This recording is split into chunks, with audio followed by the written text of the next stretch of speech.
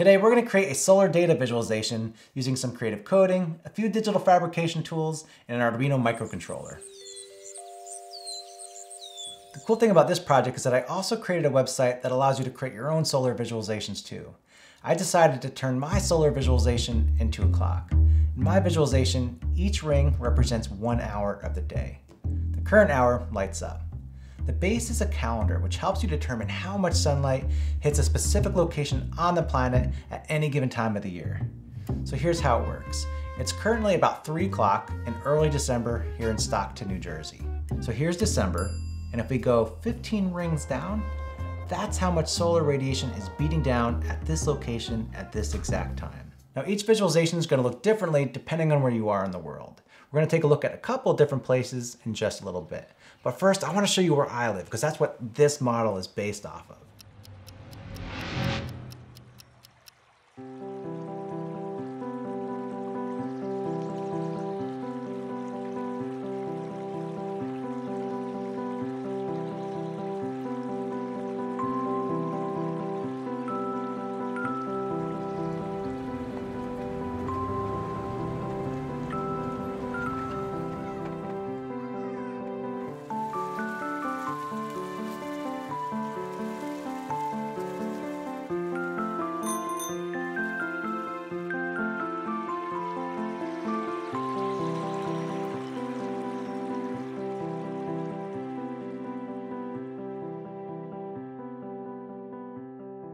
This project began with just a few lines of code.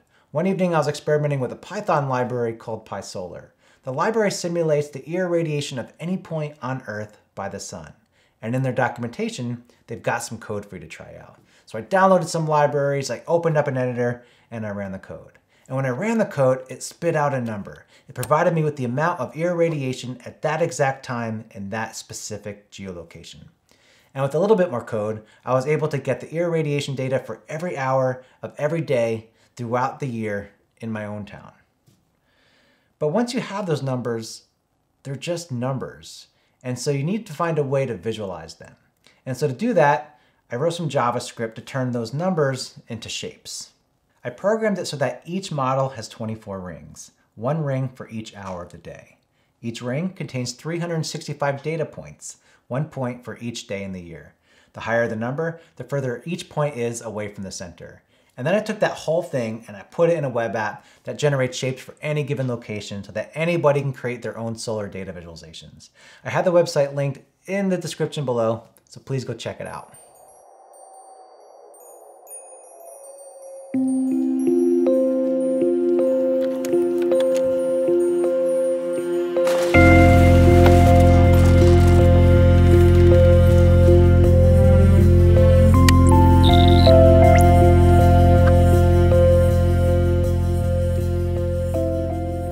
I challenge anybody watching this video to go and make your own solar data visualizations. They could be any size, made out of any material.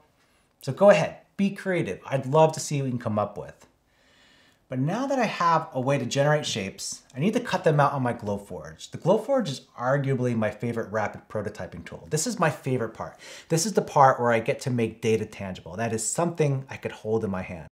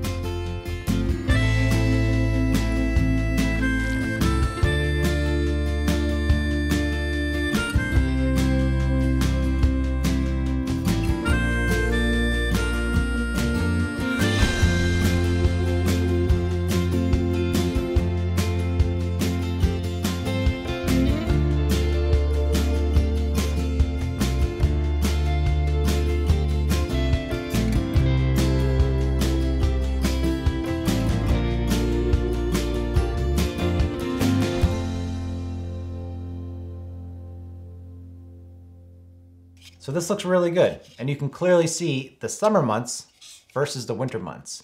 But now, of course, I wanted to see a few other solar models from around the world. So I used my laser cutter to cut models for New York City, Siberia, Russia, Quito, Ecuador, Sydney, Australia, Cairo, Egypt, the Amundsen-Scott South Pole Station in Antarctica, and a few others. Let's take a look at New York City. Since New York City is really close to New Jersey, the models look almost identical, although you can spot some slight differences. Weirdly enough, Rome, Italy is on the same latitude line, and so this model also looks very similar to New Jersey, even though it's a little bit warmer, but that has more to do with the ocean current than anything else. So let's look at some of the extremes now. So the first extreme we'll look at is Siberia, Russia. The first thing that you might notice is that there's not a lot of solar irradiation during the winter months. Also, the model's a lot smaller. You may also notice that the model is smoother as well. It's not like the other three. The other three have these ridges. And these ridges are here because New York, Rome, and New Jersey observe daylight savings time. Siberia does not, so you get more of a natural kind of shape. That's a lot like our next model, which is Quito, Ecuador. Quito, Ecuador is right on the equator. It gets a ton of sunlight, and you can see from this model, it goes from darkness to like full blast daylight and then darkness again. Next up, we've got Sydney, Australia. What I liked about this model, it looks almost the exact opposite of New Jersey, well, because it's in the southern hemisphere. Their summers are our winters and vice versa. Thought that was so cool. Now let's take a look at Cairo, Egypt. This one looks a lot like Quito, Ecuador. And then finally, my favorite, this one is the Amundsen-Scott South Pole Station in Antarctica. Right, this is the extreme of the extreme. According to this model, it's completely dark during the entire month of June, all 24 hours. On the other hand, it's completely light during the month of January, all 24 hours. I actually almost didn't believe it, so I had to go online and you can actually see a live webcam of this station. I'll put the link in the description below. Now I have a couple of other models. I have China and Iceland, but you can try them out for yourselves. I think the next thing I want to do in this video is I want to transition now to the bigger model. So to make the bigger model, I had to go buy some wood, and we'll start by making the discs.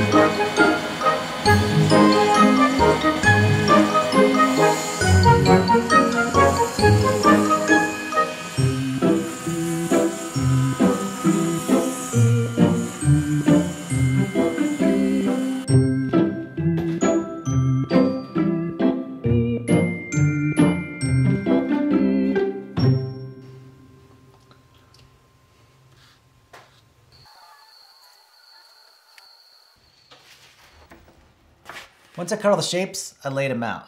And then I thought it'd be extra fancy by 3D printing this jig so that I could glue all the pieces together and have them all perfectly aligned. I even tested to make sure that the wood glue wouldn't adhere the wooden pieces to the jig. So I glued everything up one piece at a time and I let the glue dry. But somehow the jig got stuck, and no matter what I did, I couldn't remove it. So I had to bust the whole thing apart, clean it all up, and then try to put it back together again without using the jig. And it didn't come out perfect, but it's good enough. Now for the base, I wanted to use this certified redwood burl that came from a forest fire. And I wanted to use it because it looks like the sun. And I know I'm really pushing that metaphor, but I think it came out all right.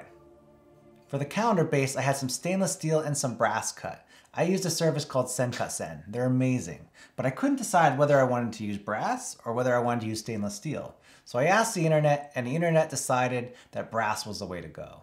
So I laser engraved all of the months onto the brass disc using my Glowforge, and then I applied some sealer on it so it wouldn't varnish. So now let's move on to the electronics. I simply used a timing circuit and an Arduino to control the 2 LED strips inside of the clock. The coding to make the LEDs light up with the current time was pretty simple. I'll link all the code that I used for this project in the description below. But there's one more piece that I never quite finished. It's a solar visualization. It needs to be powered by the sun. But I got sidetracked by another project, never quite finished it. But hopefully I'll get that solar panel hooked up really soon. All in all, this was a really fun project to work on. It was definitely a nice reprieve from working solely on client work. I think it's important to work on side projects to keep you motivated. Well, I think that's all I got for this one. I'm really excited to see any of your solar visualizations that you make. Please post them in the comments, and I'll see you in the next one.